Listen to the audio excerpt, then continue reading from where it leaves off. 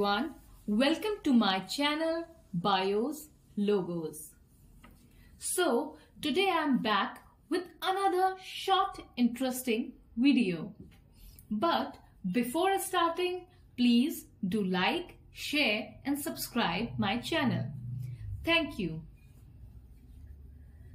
Now, as you can see here, this board clearly represents classification of animals. So, without wasting time, let us start.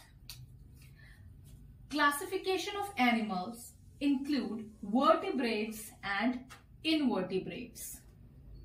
Vertebrates are with backbone and invertebrates without backbone. Here, vertebrates are divided into warm-blooded and cold-blooded. Warm-blooded include birds and mammals, whereas cold-blooded include fish, reptiles and amphibians. Now come to invertebrates.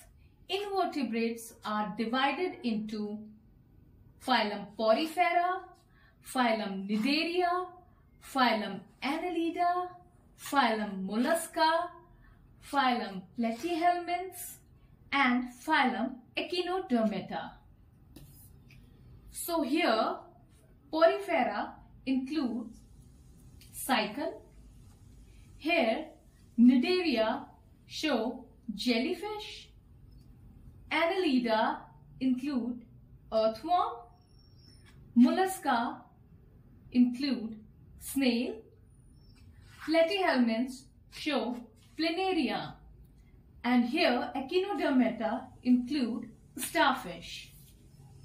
So these are the different phyla with different examples.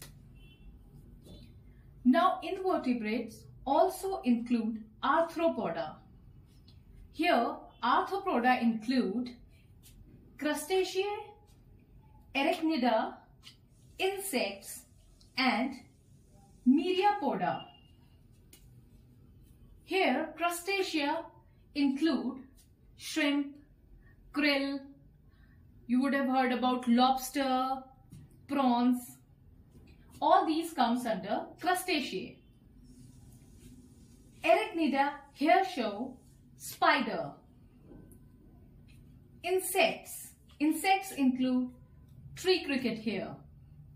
And Myriapoda here show millipede. So this is all about classification of animals. It is just a brief knowledge about classification of animals. So this is all for now. See you in the next video. Thank you so much for watching.